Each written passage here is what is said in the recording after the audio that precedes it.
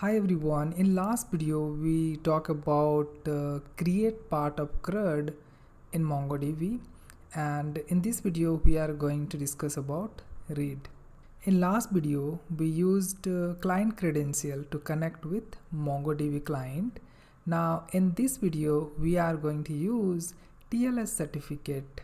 So now we are going to use URI, then TLS certificate and database name, and all those value I have kept into this fetch and setup function.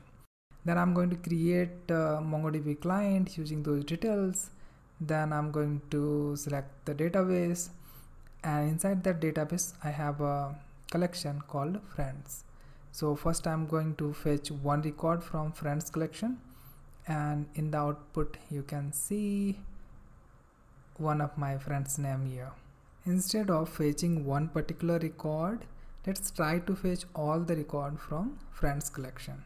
Now in order to find all the record, let me change find one to find, and this will return multiple records. So I'm going to use for loop to print all the data, and here I'm going to print this item, and let me change the indentation here. Now let's execute this code, and this should return all the record from friends collection, and that we can see here in the output we got all the record from friends collection. Now if I wanted to limit the output, so I can use the keyword that is limit, and I can pass how many record I want. So this time if I'll execute this code, I should get only 3 record. That we can see here.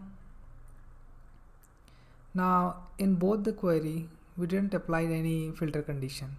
So in case if I'm looking for my friend issue, then I have to pass one condition here, that name will be issue, and I wanted to get all the record. So let's execute this code, and this time we should get details about my friend, that we can see here. Now along with this I can apply limit if this filter criteria is going to return multiple record, and right now I have only one friend with name issue, so I'm just going to remove this filter condition and just going to execute it just to verify like we are going to get 2 record. And you can see the output here. So thanks for watching.